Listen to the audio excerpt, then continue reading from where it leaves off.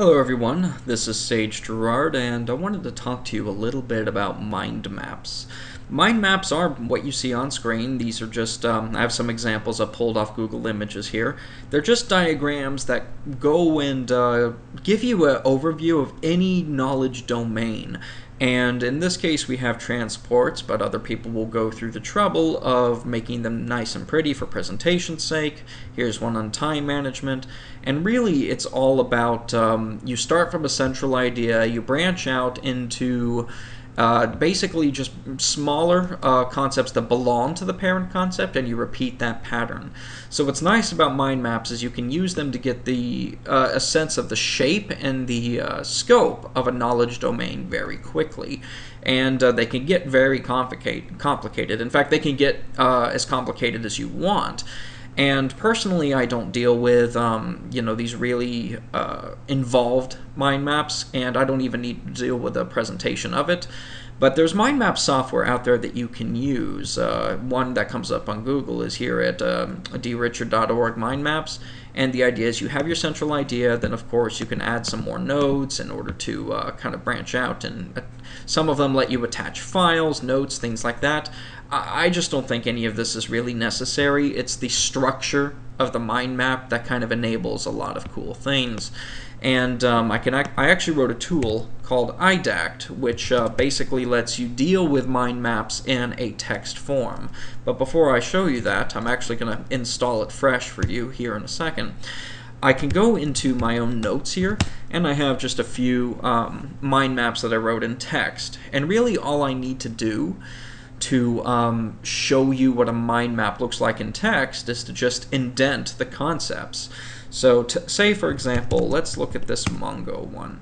So we start with Mongo as a central idea, and I indent each line more depending on if it's relevant to a broader parent concept.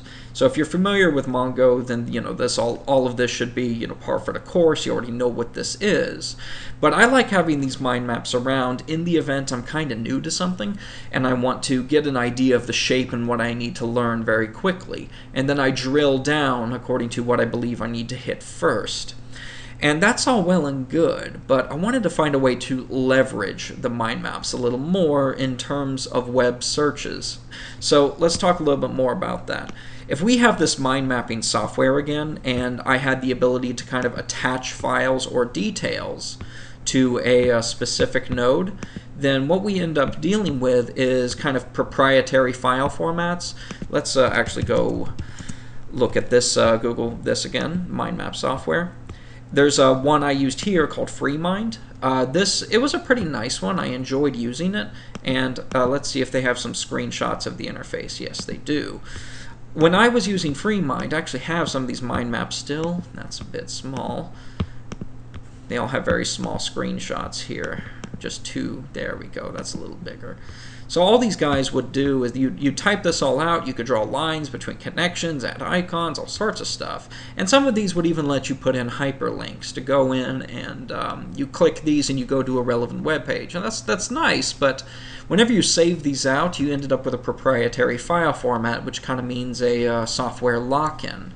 And honestly, I don't even think you need to go this far with mind maps anyway, because if you have to go this far with mind maps, you're not really using mind maps for what they're for, which is high-level overview of a knowledge domain.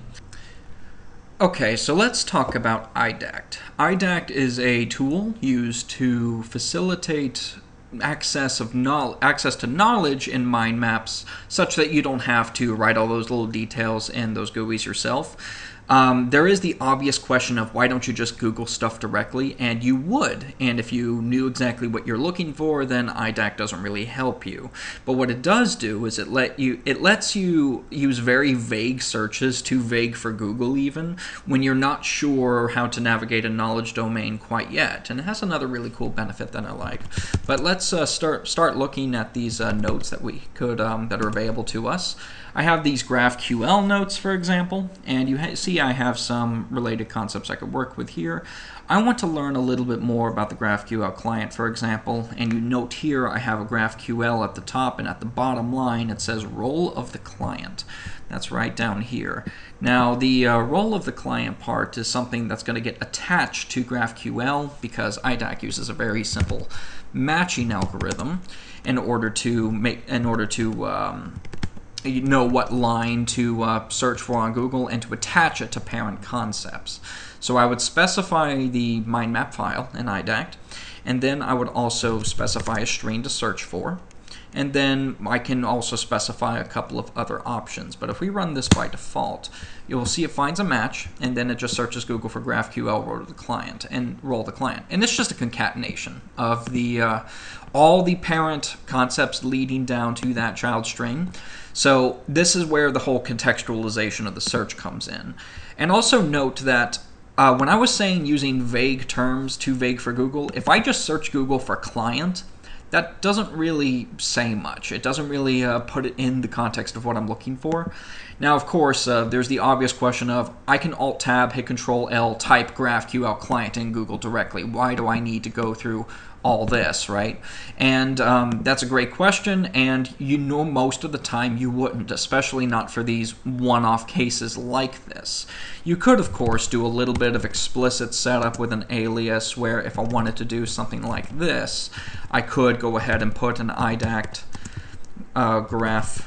I'm going to go ahead and just make a stupid alias that'll break if I leave this directory just for the hell of it.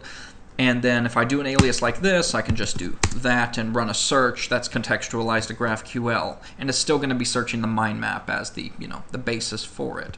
So if I end up doing a search for just Q, it'll match against query because query is somewhere in there. But basically whatever you search for, it does a case-insensitive search for just what's contained in the string. I kept this very simple and permissive. Well, I probably should say greedy with the algorithm. For implementation's sake, but then there's other options you can run. Like, for example, I can go ahead and specify lucky, just to use Google's I'm feeling lucky feature, and you can just end up wherever it puts you. But now let's go a little bit more toward why this is useful. There's kind of two cases I'm thinking of here. One is I am an autodidact that wants to teach myself something, but I don't know how to drill down into something yet. So if I'm on Wikipedia and I'm just trying to learn a knowledge domain, I would at least jot down in a mind map what I could research later. And then a few weeks later down the line, I don't remember what exactly I'm looking for except some, again, vague notions. And then using this, I could go ahead and quickly pick up in some of those things that caught my interest at the time. That's one thing, but let's talk about something a little more practical in terms of collaboration. I am a developer that is maintaining a non-trivial project. In my current directory it says a big project, but that's all relative, I suppose. It's just a matter of it's big enough that I have a stack that involves a few flavors of the month. We've got Babel, ESLint Express, Jest, React, Redux, and Webpack, and Eyedact is kind of here to act as a kind of source of documentation that I don't have to write myself. Typically, whenever I would write a project, I'd write a README, and then I'd say, oh, this is a project that uses these technologies, and here's why. But rather now, I can just say what we're using, and then use Eyedact to give them a guide and basically say, read everything that pops up and then don't come back until you're ready, because then I'll know you're ready to contribute. So this right here in this script, I have a prep where I grab a mind map from a paste bin, then I send it over to Eyedact. This dash means standard in, and I'm looking for a string called tutorial. So you can kind of infer that this is going to bring in a mind map. There's a bunch of lines that say tutorial, and when searched in context, it's going to bring up a tutorial for each stack software. So it's one command, then you get everything you need. So if I open up this paste bin, you can see what we have here. So that's all fine. Now, if you don't want to manually maintain this, it's not too much work to read these dependencies and then generate a mind map yourself, because the pattern's pretty clear. And of course, you can switch up and use one of these other screens, best practices and advanced, or whatever you think is better in order to advance to the next set of content that comes up. So let's run this. npm run prep. So we're going to find some matches, and then we're going to see whatever comes up, because I'm feeling lucky here. Intro to React, getting started with the ESLint, Jest, setup with Jest, setting up a Babel, Express tutorial, starts on part 2 with this one. Then we've got a Redux and a Webpack guide. So really, this is all just a whole, if somebody comes up and wants to work on this project and they want to figure out what exactly they need to know, you just say, run this command and read everything. And it's all kind of solved by that one question. So the benefit of this is that whenever I want to document my project, I don't have to talk about my vendor stack at all.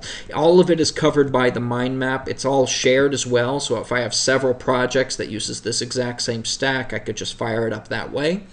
And then whenever it comes time for me to write something, I could, if I wish, go ahead and write another mind map for local documentation, but I think at that point I'd probably just go for readmes.